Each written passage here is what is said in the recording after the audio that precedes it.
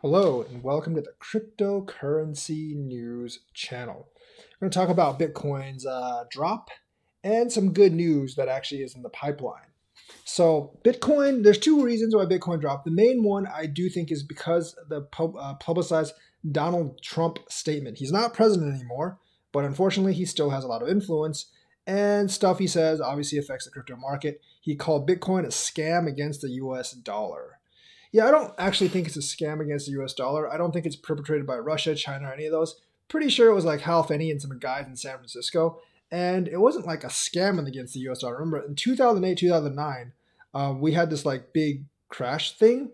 And most people found out that the banks were just kind of like scamming us because essentially, like, what happened with that bailout is we ended up paying to bail them out with our tax dollars, and they don't really give us diddly squat after they have profits. So people were like, yeah, this socialism for corporations and capitalism for everyone else, I don't like it. So, Bitcoin was actually started.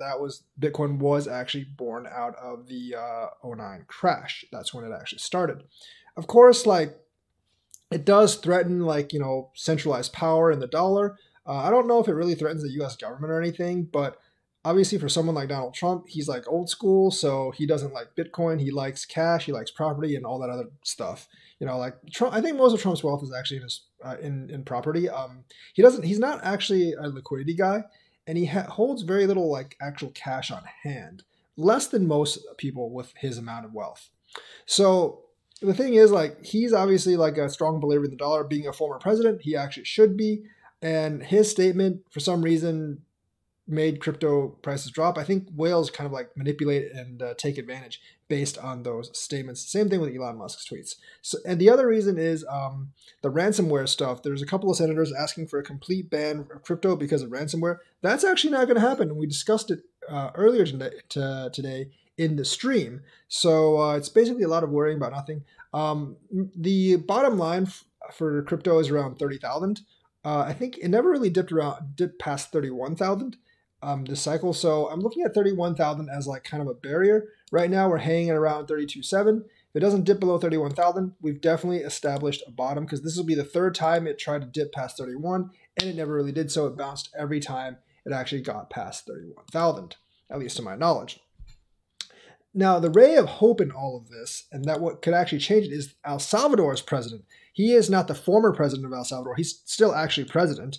And he is actually going to trying to make Bitcoin legal tender in El Salvador. Now, why is this important? There's an immediate effect. Since El Salvador president announcement to make Bitcoin legal tender, a flood of BTC has been moving off exchanges at the highest rate since November. Now, November is like when we had that giant move up from the end of last year to like the first half of this year, or the first quarter of this year, when we really pumped. So that could signal another pump, because BTC has been moving off the exchanges at a very, very fast rate. Generally, when people move BTC onto the exchanges, it's basically to sell and drop the price. They move it off the exchange, they're going to hold. So it really looks like they are actually going to hold now.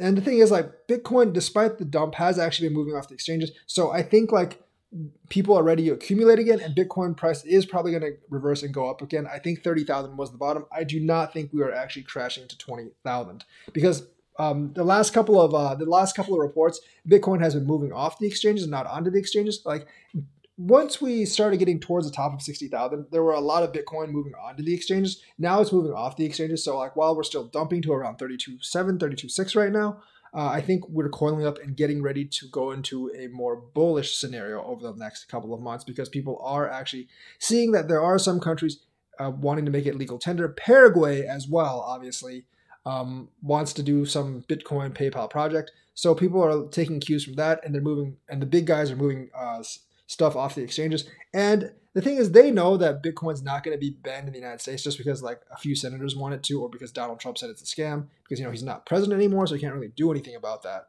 So that's kind of where we are right now. It's we dumped because of basically Donald Trump said it was a scam, and because a couple of senators wanted to actually ban it. Neither of those really matter. And the ray of hope is El Salvador, and directly a bunch of Bitcoin moving off the exchanges. So that is news for now. Let me know what you think. Like and subscribe, and hit that bell notifications button. Thank you, and have a nice day.